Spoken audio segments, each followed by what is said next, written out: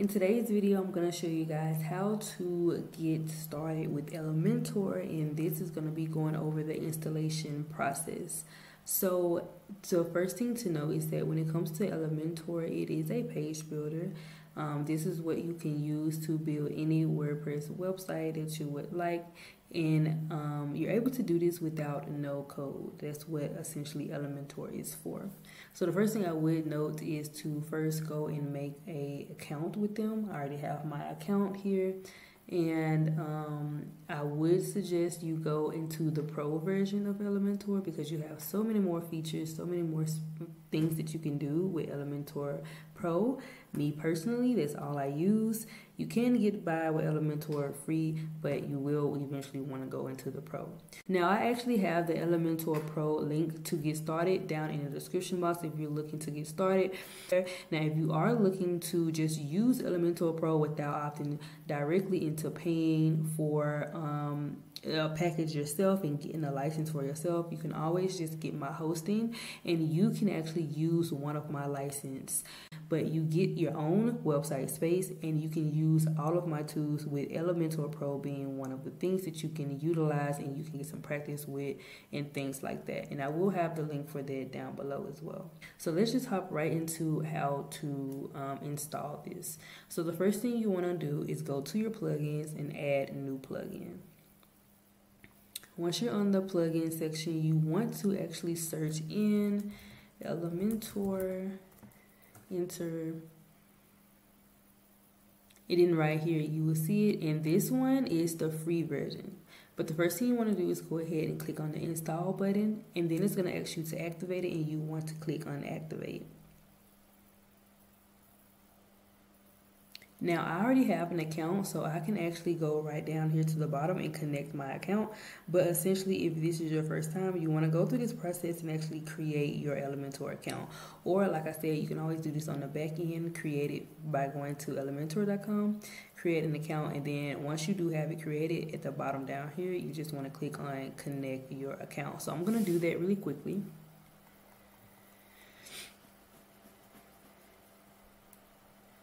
And now I have Elementor. So if I go to plugins, you will see that I do have Elementor. Now it's going to already have the Elementor Pro link right here, and you can click on this and you can get Elementor Pro. But again, if you already have it, how you want to install that is go to your profile on elementor.com or my.elementor.com. And you want to click here and you want to click this download here, and you want to download the Elementor Pro. I'm going to go back here because now in order to upload or install the Elementor Pro, you can't necessarily find that by searching it like how we did with the regular Elementor Pro. Now this time, once you want to click on add new plugin, you're going to click on upload plugin, and from here you're just going to choose the Elementor Pro file. So now I'm just going to click on choose file. And in my downloads, you see the Elementor Pro is right here. I'm just going to click that, click open, and I'm going to go ahead and install it. So again, to install Elementor for free, you can just go to your plugins and you can search for the plugin. But for Elementor Pro, after you make an account, you can download the Elementor Pro zip file, and that's how you will upload this plugin. Then you want to click on activate plugin, because when it comes to WordPress, any plugin that you install, you will have to activate it, because you can install it and it can still be deactivated. So that's a crucial step when it comes to plugins on WordPress. You want to make sure that you do click the activate button. So now all I have to do is connect and activate my Elementor Pro by using another license. Depending on what Elementor Pro package you come with, you have a certain amount of licenses. But if you just have one website and you just pay for one license, then that's where you will go and just activate your license. And as you see, the status is now active. So now you will see that you also have a new tab on the left hand side, because before all we had was post, media, pages, comments, users, yada yada. But now we actually have this Elementor tab, and we also have templates. So once you install Elementor and Elementor Pro, you will now have these new tabs of settings and things that you can do with these additional plugins. So the first thing I like to do once I have Elementor and Elementor Pro installed is go to the settings, and I'm going to go to the features. And I highly recommend you do this just in case certain things that are needed to build a website in 2024 is not actually activated on your actual Elementor installation. So for me, I know that I use Flexbox container, and as I see is on default, I will go ahead and I will put that to active. When things are in beta, like if I go here, you can see that these few things are in beta. So those things you necessarily just want to keep on default or inactive. But for Flexbox container, I highly recommend you have that on. And pretty much everything else that's in default is okay. So we're going to go ahead and save changes. So now that we actually have Elementor and Elementor Pro installed, we're going to just go here. I'm going to go to visit the site.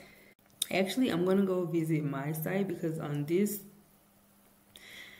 particular one, I don't have the theme activated yet. So I'm going to go to my portfolio site, and I'm actually going to open Elementor here, and I'm going to just show you guys what Elementor looks like. So this is my portfolio site, and I'm just going to open Edit with Elementor.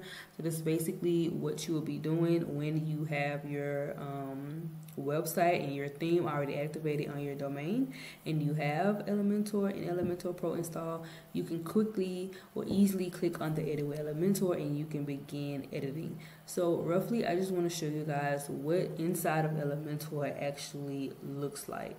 So as you see on this right hand side, I have my actual web page that I can now edit, because you see I have pink lines around things, which means it can be edited with Elementor.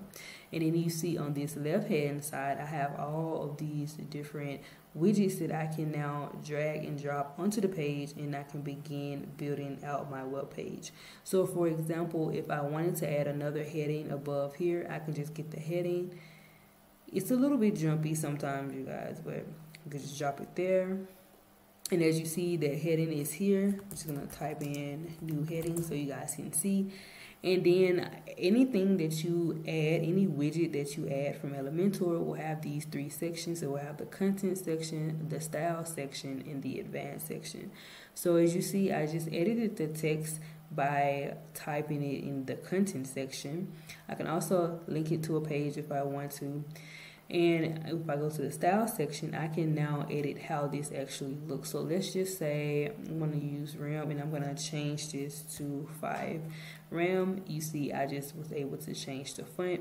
You can also, the font size, and you can also just, use the toggle button as well. You can also go to the text color, and you can choose any color that you like. You can also choose it from this side by just going on the color picker. This here is the global settings, which I will be talking about in my next video. So be sure you guys are staying tuned and subscribe for that video. And you can do all other types of stuff. You can add a shadow if you want. You can add a stroke if you want. Let's change this to white so you guys can actually see it. And I'm gonna thicken it up, as you see. You can add all the styling, and like I said, it's to any widget. And then if you go to the advanced, I'm going to talk about this thoroughly in another video because there's so many things to touch bases on over here. But this is just giving you more additional things and edit options for whatever widget you do drag and drop. So if you just click on this Rubik's Cube, this will take you back to all of the widgets. So once you're actually clicked on, let's say if I edit this text right here that says Michelle, the Elementor panel on the left side will take you to the editing options for this particular thing. So if let's say I click on these icon boxes right here, you see the things changes over here because now I'm clicked over here to edit this and not a text. And you can even sell by the title. So anything that you put over on your page from the Elementor widgets, the heading of what it is will be right here. So this widget is a heading widget. If I click to edit this, this is a social icon widget and things of that nature. And like I said, if you ever want to get back to see all of the widgets because you want to drag and drop a new widget, you can just click on this Rubik's Cube, and then you will see all of these different widgets. Again, you can just take one, drag it, and again, all of the editing stuff is pertaining to this particular thing. So if I want to change this icon to maybe, let's do a book. Let's do this book. I can do that. I can now center it to the left, change the color. Let's go with my orange, and change the size. I can change how it appears on a hover state. So if I want this to go white on hover, as you see, I can do that. I can even do animation on hover. So it's so many different things that you can do, but essentially the first thing is you will just see these, the panel or the widgets.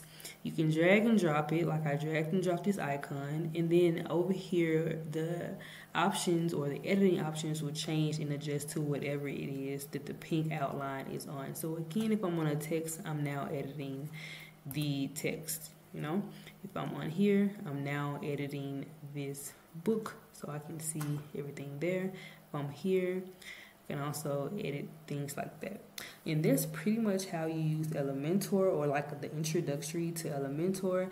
Be sure you guys are subscribed so you guys can be up to date with the next videos that I will have coming. And yeah, that concludes this video, you guys, and I will see you guys in the next one.